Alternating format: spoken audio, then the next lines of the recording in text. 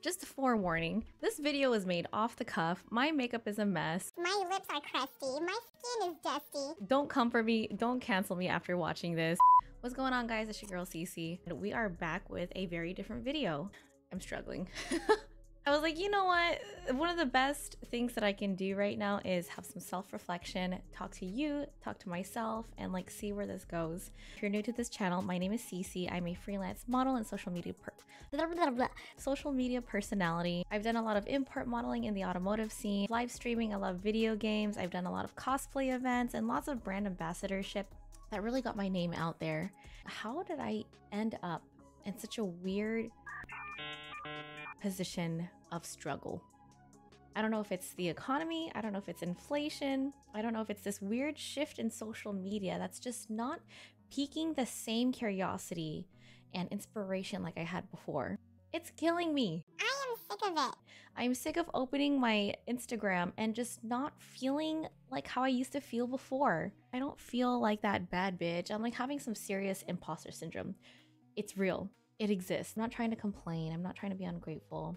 I may be a little bit complacent. Yeah, maybe taking certain things for granted. Okay, fine, I get it. I know a lot of people would kill to be where I'm at, you know, being a freelancer, being independent here in Southern California where everything is expensive. Having my own schedule, being my own boss, it's awesome. It's honestly, it's one of the best jobs in the world, being your own boss. At the same time, I think freedom is a little dangerous. I'm lacking structure.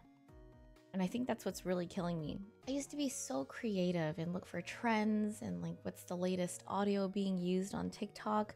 I would come up with like a shot list for what kind of video I wanted to make with my photographers and videographers and really plan out all the cosplays and the pieces and the ensembles to make that project happen. And over the last couple years, I don't know where she went.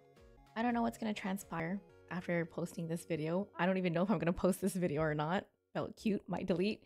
But I figure I can't be the only one feeling this way. I have a lot of creator acquaintances and friends who are not even in the social media sphere are also experiencing this weird collective struggle that the universe has been imposing onto us, and we're all tired. Are you tired?